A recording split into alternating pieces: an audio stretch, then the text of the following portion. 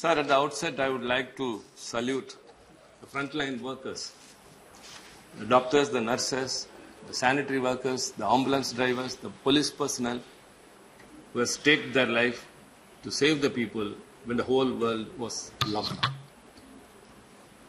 Sir, realizing the consent of time as always, I would like to stick to very important points.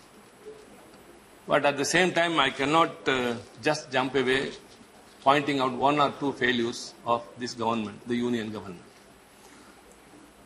The coronavirus was first began and was found in China, Wuhan, in 2019. And in January 11, 2020, the WHO declared it as a global pandemic. Sir, after that, the Parliament was working till 23rd of March. All the aircrafts were bringing in from across the world corona carriers to our country, spreading it. Markets were open. Everything was in operation. Trains were open.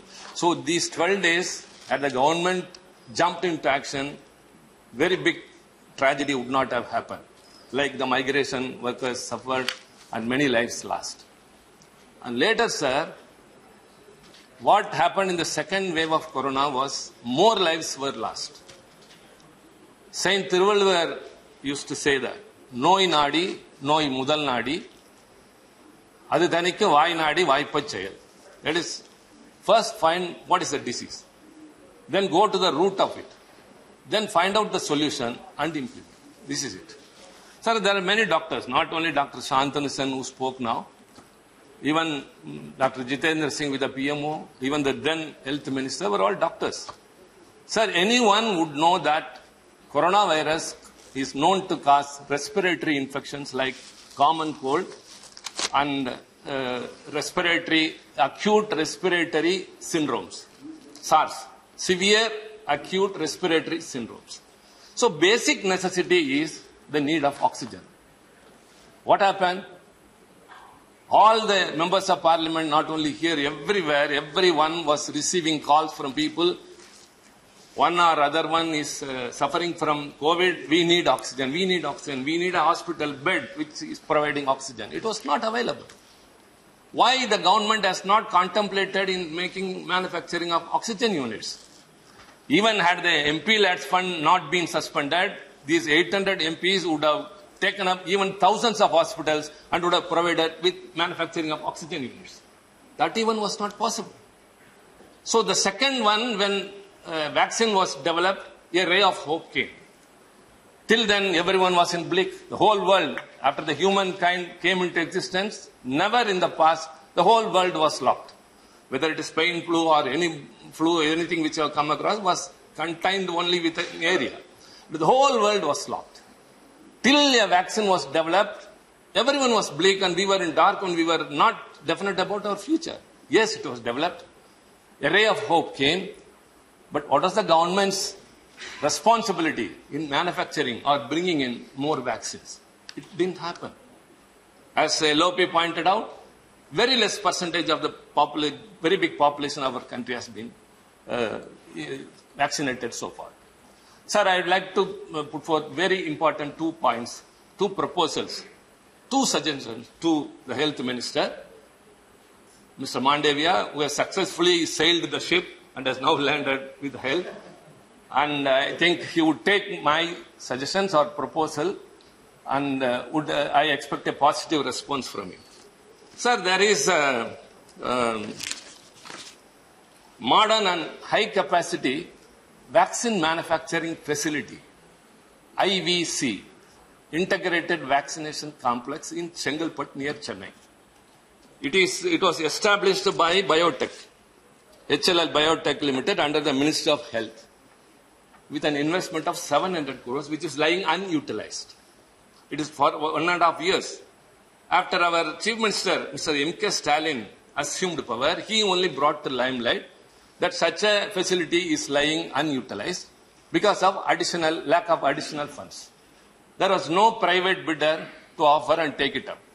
So, in the interest of the nation and in the state, by way of enhancing the production of vaccines, to fulfill the requirements across the country, not only our state, across the country, in a very wide perspiration. He suggested, he wrote to the Prime Minister 2 months before, in the month of May.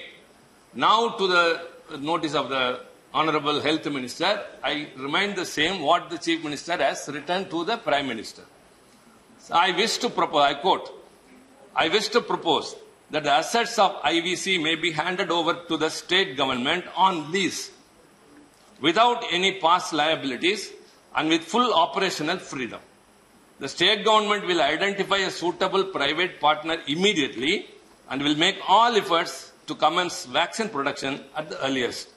A suitable financial arrangement for central government to recover a part of its investment can be subsequently worked out after the commencement of operations. It was a request, sir, very important. It's a very important discussion. Right. Kindly give 1 or 2 minutes. I'm giving you 1 minute. We are talking about the lives of the people. Yeah, please conclude. The third wave is around the corner. It's looming around. The apprehension is there. I'm giving you extra time. Please conclude. Sir, the state government is offering. You just give the facility to the state government. We are ready to take it up and start manufacturing vaccines, which would help not only to the state of Tamil Nadu, but for the requirement across the country. There is another unit in Ooty, which is also totally not in use. That could also be revived. And second, very, very important, sir, the supply of vaccines.